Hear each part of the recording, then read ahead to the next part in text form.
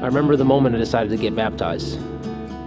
One Sunday, while playing on stage and looking out into the crowd, I was seeing so many people worshiping, some full of happiness, others in tears. I realized here I am, part of a group, leading the church in worship and hoping to make non-believers turn to Christ, while I myself haven't taken that next step.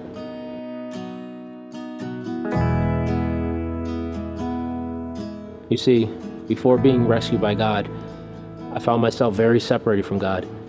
I believed in a higher power, but was just unsure of what that was.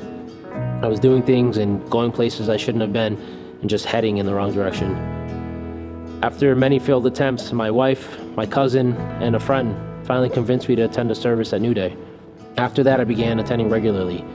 Even though I wasn't yet a Christian, I continued to attend. Shortly after, I was presented with an opportunity at work that, if selected, would drastically improve my family and personal life, making those relationships much healthier than they were at the time.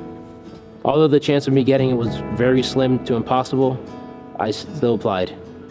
I remember sitting in my car right before my interview and thinking about all the times I've witnessed God's faithfulness in my wife's life through continuous blessings. So I decided to take a step of faith. God, if you make ways and you create miracles, then please make this happen for us.